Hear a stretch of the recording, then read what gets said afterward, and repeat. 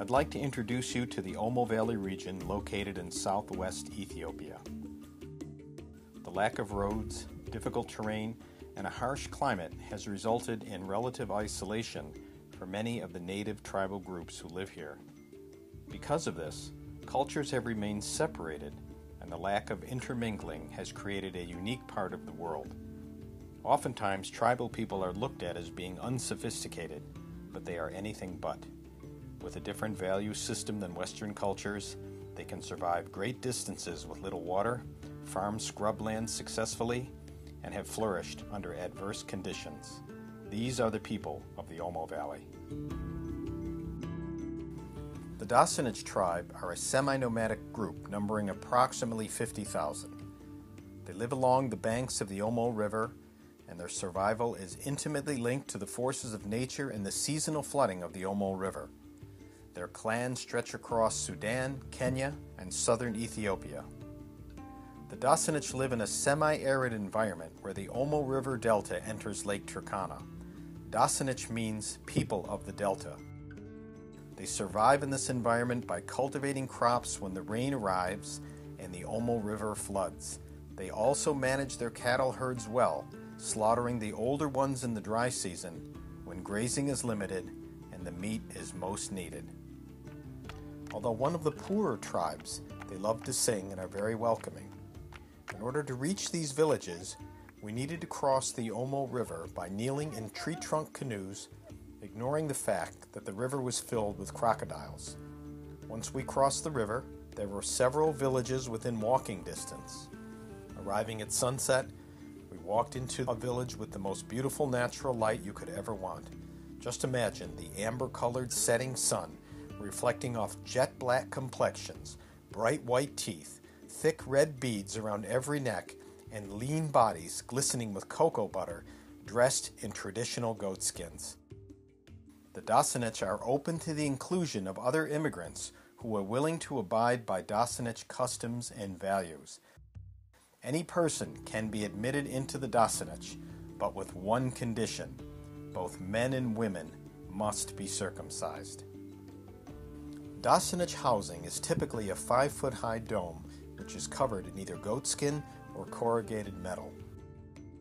The following day we traveled to another Dasanich village to see a special event, and like something from another world, we entered to find a large group of men and women dancing in a circle. The biggest event in a man's life is called Dimi, and its purpose is to celebrate and bless his daughter for fertility and future marriage. After a man has gone through the Dimi ceremony, he will become an elder in the village. Our young local guide was related to the honoree, and therefore we had been invited. The men wore tall, black wig hats with their bodies painted yellow and covered in leopard skins. Multiple silver and copper bracelet bangles were worn on both arms. Brushed horsehair tails were tied to their elbows. Their lower bodies were covered with leather skirts and beaded belts. The women had yellow paint splattered on their bodies in artistic designs. The Hammer make their home in Turmi. No other tribe has hair like theirs, a sophisticated and time-consuming process of mixing butter and ochre-colored soil into braided ringlets. The hair will remain this way for many months, and often the treatment will spill onto the face where it will remain, their skin dyed red. They are a picture of health with beautiful skin and teeth.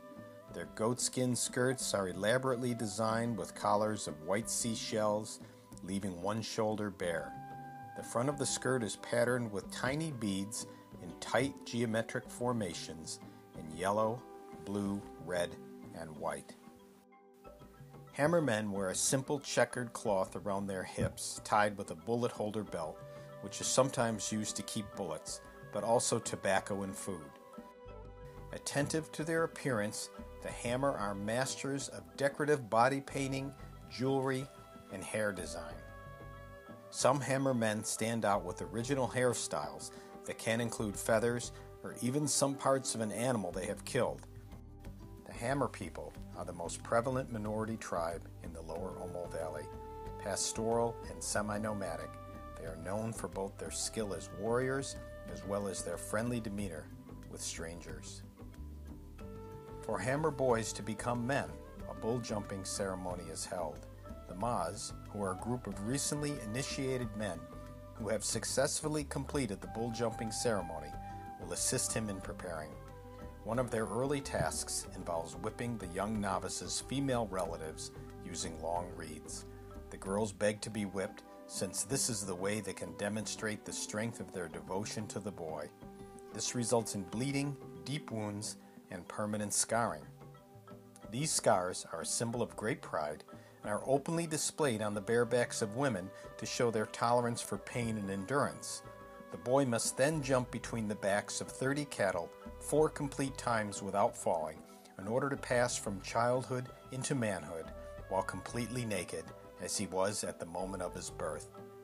To fall is considered bad luck. Before the ceremony begins, wild dancing, horn blowing, and chanting takes place among the cattle.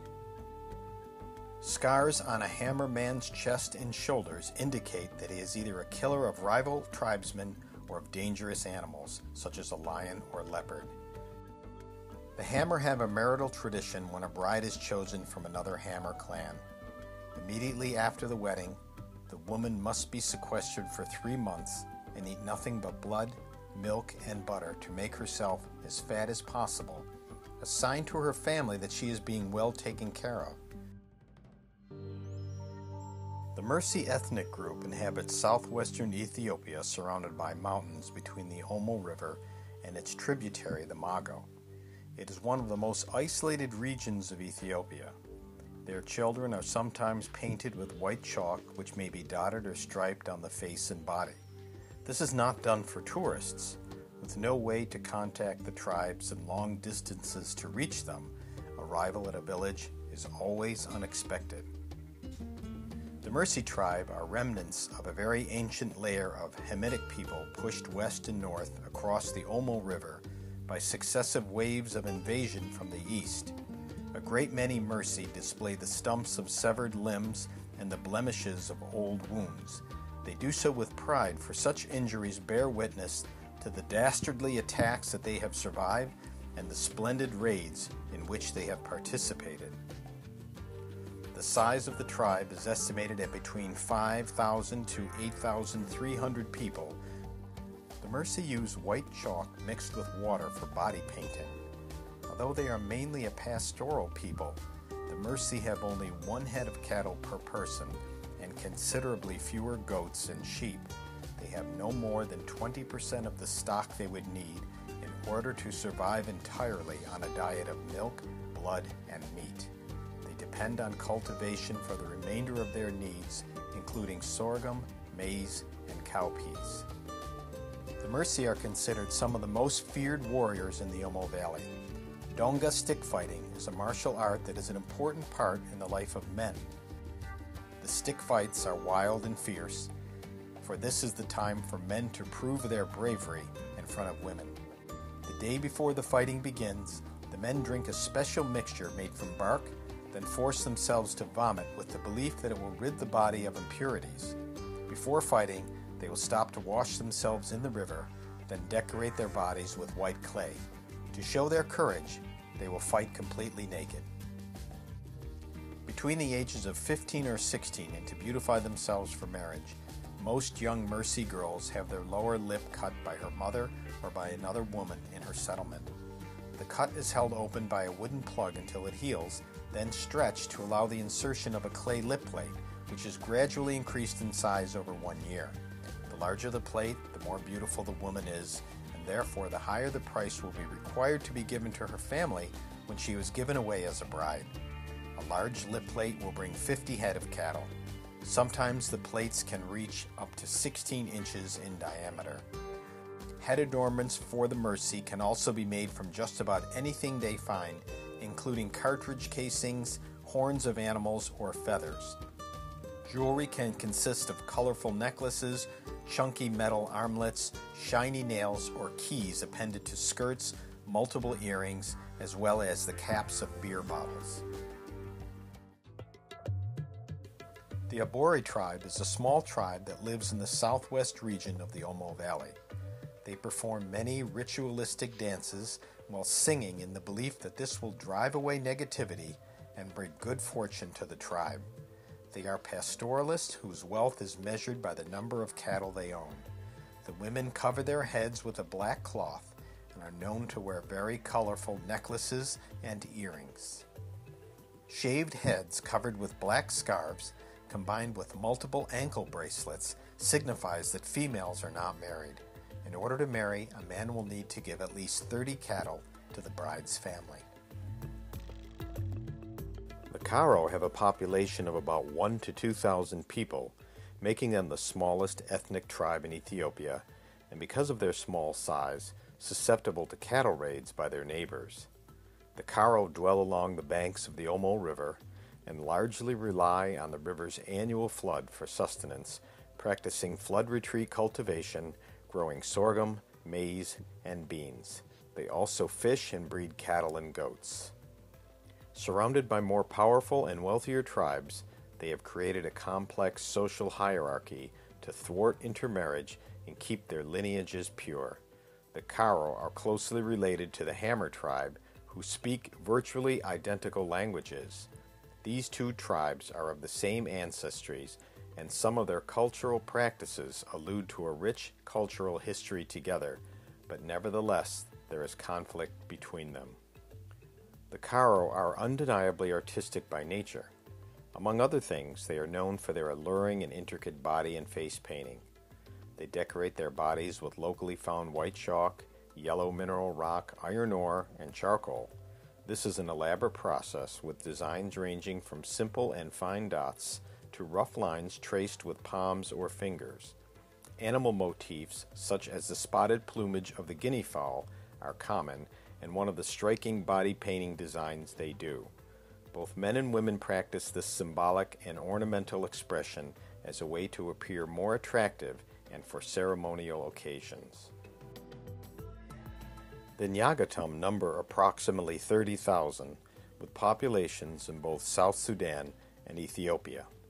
Many Nyagatum are nomadic pastoralists, residing in semi-permanent livestock villages that will migrate several times a year. Heavy necklaces and richly decorated long goatskin skirts are worn by the women. Necklaces were traditionally made from dried seeds, but have been replaced by colorful glass beads from Kenya. The Nyagatum women wear multiple layers of different beads on their necks, which they never take off. A young girl will get her first strand of beads as a gift from her father, and for each year of her life she will add more. It is not unusual to see a woman wearing up to 15 pounds of beads around her neck. The skirt of an unmarried woman is made of goatskin, and it will always be embroidered with bright beads. A married woman's skirt is always a darker tone and not embroidered with beads, and since she is older, the number of layers of beads on her neck will be higher. New roads built by the Chinese has resulted in a growing tourism industry, which is beneficial to the tribes by payments they receive for photography. They use these funds to buy food and automatic weapons to protect their livestock. Recent nearby wars, such as in Sudan, has created this easy access to guns, which has resulted in a weakened tribal hierarchy to resolve conflicts. Through all of the changes that modern times have brought, not much has changed in this world, often referred to as a living museum.